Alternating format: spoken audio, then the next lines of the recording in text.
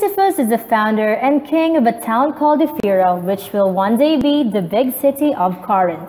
He's super smart, but super evil too. He does all kinds of bad stuff, like impregnate his niece in a plot to kill his brother. Some say he also kills guests and travelers. He even betrays the secrets of the gods.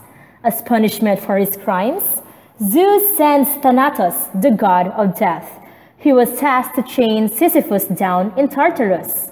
Sisyphus knew that Thanatos was coming for him, so he planned another scheme. He outsmarts Thanatos and leaves the death god chained instead.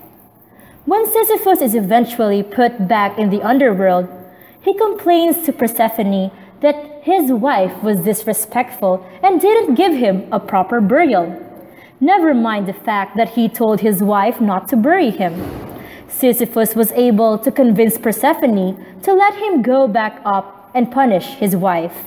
Eventually, Zeus steps in and gets Hermes to drag Sisyphus back down to the underworld for good. As punishment for his crimes, Sisyphus must push a giant boulder up a hill.